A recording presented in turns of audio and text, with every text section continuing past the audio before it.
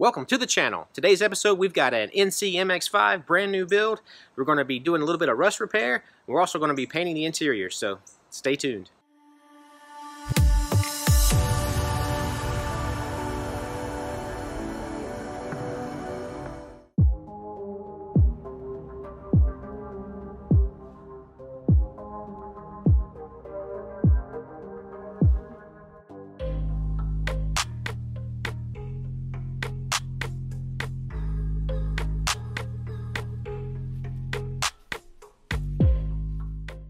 We're back here at the shop. Let's go over the car so I can show you what we need to do to it. So the whole outside of this car is going to get wrapped, but we're going to be painting the engine compartment here, the bottom side of the hood. It's going to go that gray, that interior gray color we use, the bars, all of the engine compartment. We're going to be doing the jambs, the gray, the inside of the pocket of the door, and also the jamb of the door. And inside the trunk, we've got a little bit of stuff we got to repair. A little bit of rust damage back here we've got to repair, and then paint all of this area. I have an idea. We're going to try to take this is a heat shield for the muffler. We're going to drill these rivets off and get this piece off, and I'm going to try to use this as the patch panel for the rust repair.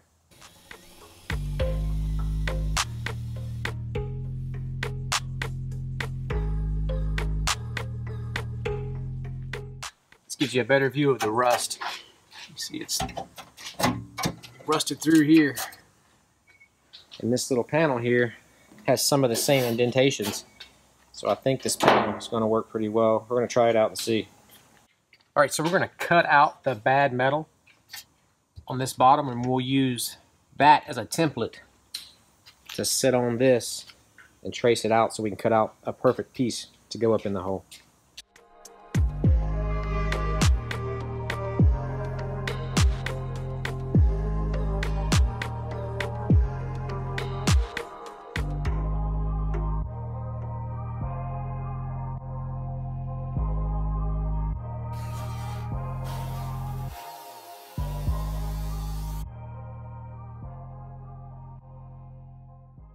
Alright, so we're going to bend this lip right here. We're going to bend it up so it'll give it something to sit against the rear body panel.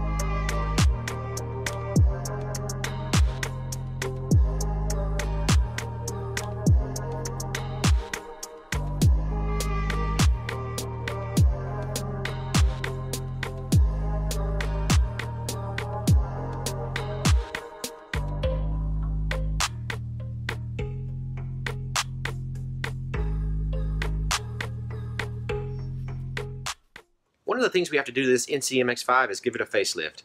There are 3 different generations of the NC car. This is a 2008, so this is the first generation, which uses this bumper and this headlight combination. Now there's the second gen is the 2009 through 2012, and then there's 2013 to 2015, which is the last generation of the NC. We're going to be putting the 2013 to 2015 front bumper and headlights on this car. So let's do that now. Now there's some bolts that hold the bumper to the fender underneath here, so we'll have to take off the splash shield to access those. There's clips obviously in the splash shield. There's bolts all the way across the top here that hold the top of the bumper to the core support. More bolts behind here. There's bolts and clips across the bottom. So once we get all those off, we'll be able to pull the bumper cover off, and then we can take the headlights out and put the new headlights in. It's a pretty easy conversion to make this car look like a 2015.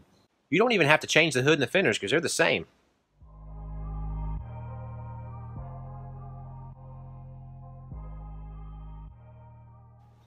So the headlight didn't fit up with the bumper very well, and we pulled it back apart and the reinforcement here has a slight bend to it, and I think this rise right here is holding the bumper out. And also this piece was bent, so we pulled it forward a little bit, and I think it's bent a little bit right there. You can see just a little bit. So we're going to tap that back out, make sure that's straight. That mounting point looks okay, and I think this mounting point's okay. We're going to bend this around, try to knock that down so the bumper will slide back, and that should alleviate our gap between our headlight and our bumper.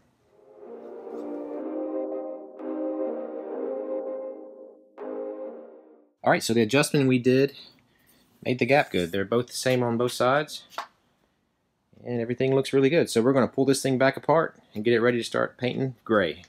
In order to paint this engine bay, we're going to get these brake lines out of the way. In order to do that, we're going to have to pop them loose from the firewall.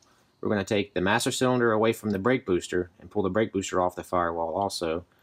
And we're also going to take this ABS unit and try to lay everything in the center so we can cover it up and be able to paint all of that area up there.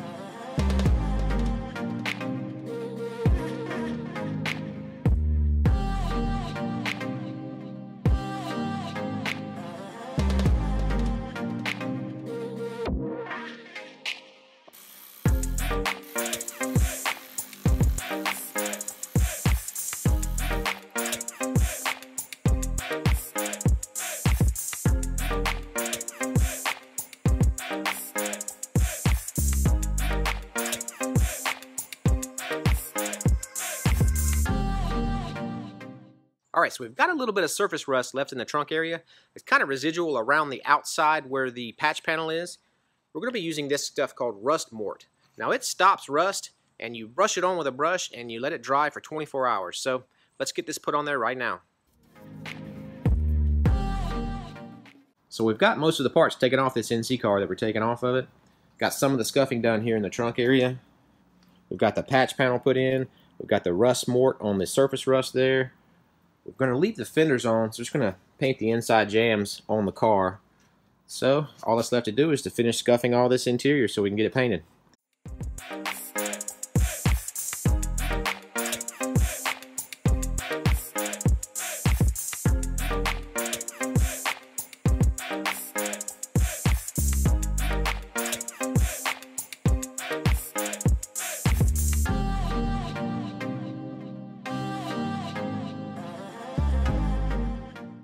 Alright, so the rust mort has been sitting for 24 hours, and per the instructions, you take a damp cloth with water and wipe the area that you used the rust mort on. Then you make sure it's good and dry, so we took a blower and dried it all off. So now we can start putting some primer on. We're going to be applying 2 coats of epoxy primer.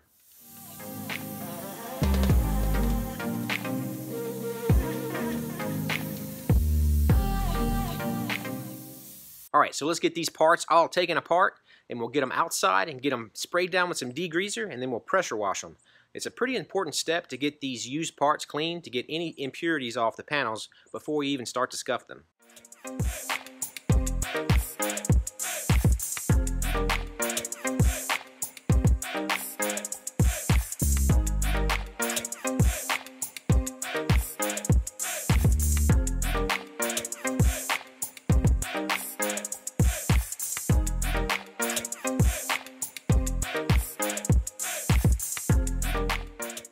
Alright, so we've got these parts all pressure washed. Now we can let them dry, and then we'll start scuffing them with a red pad.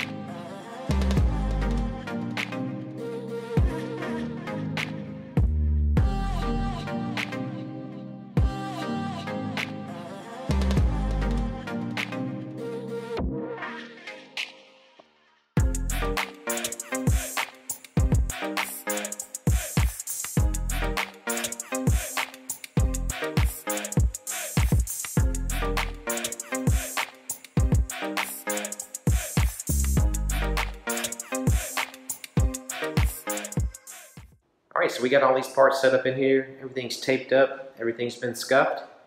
So we can start painting. We have a couple of choices when it comes to sealer on these parts. Now I can use regular 2K sealer because there's not a lot of bare metal, or I can use the epoxy sealer wet on wet like I'm going to be using on the car, because the car has a lot of bare metal when it comes to the roll cage, and I like to use the epoxy when it comes to bare metal because there's good adhesion properties with bare metal with the epoxy.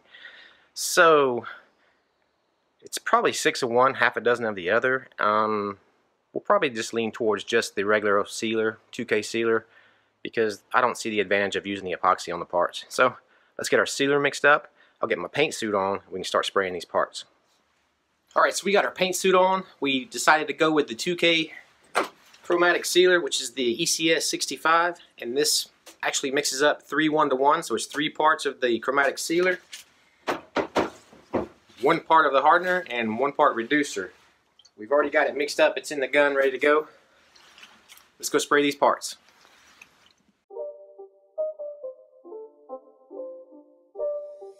It's not a game, it's a rage thing.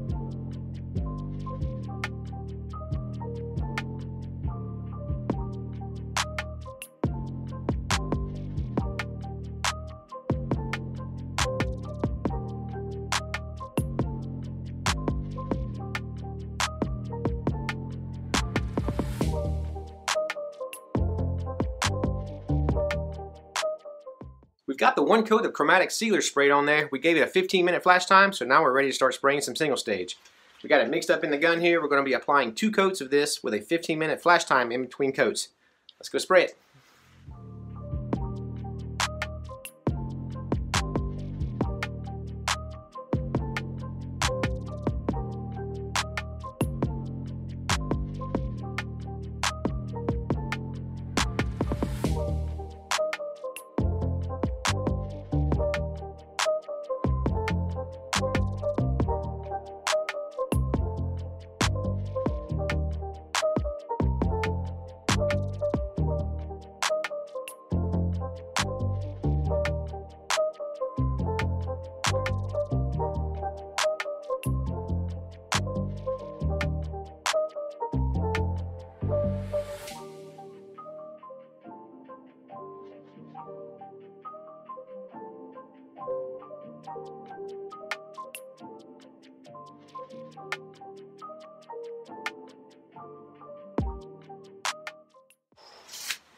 Alright, so we got that last coat of single stage sprayed on there. Let's go take a close-up look at it.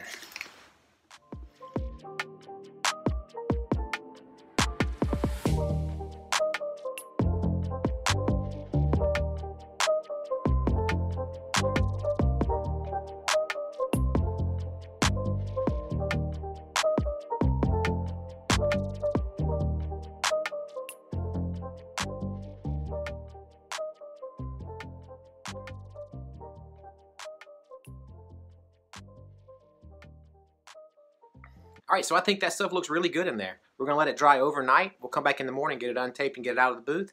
That way we can load up the car and start getting it ready so we can paint the interior of it.